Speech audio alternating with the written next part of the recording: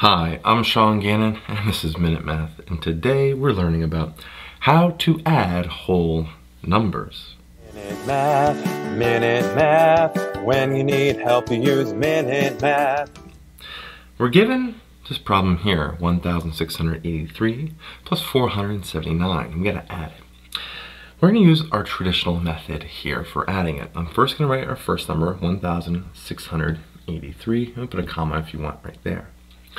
Underneath it, I'm gonna write my 479, but I'm gonna line up each place value. We have 479 here.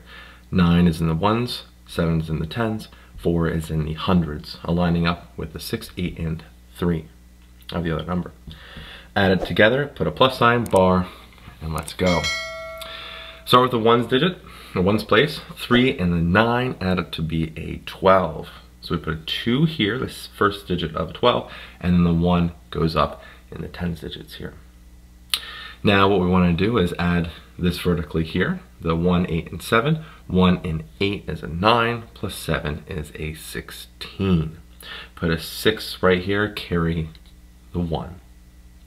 Then we have 1, 6, and 4. 6 and 4 gives me a 10, add a 1 to that, and we get 11.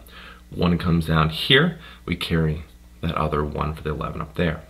1 plus 1 is a 2. There's nothing here in the second number, so it's like a 0 there, and we put a 2 right here. Let's put a comma, and there we have it.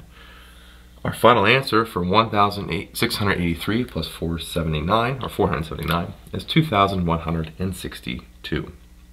Hope you learned something here on how to add whole numbers. If you did, make sure you like this video and subscribe to our YouTube channel. This helps us make more of these free math lessons for you and for everyone else.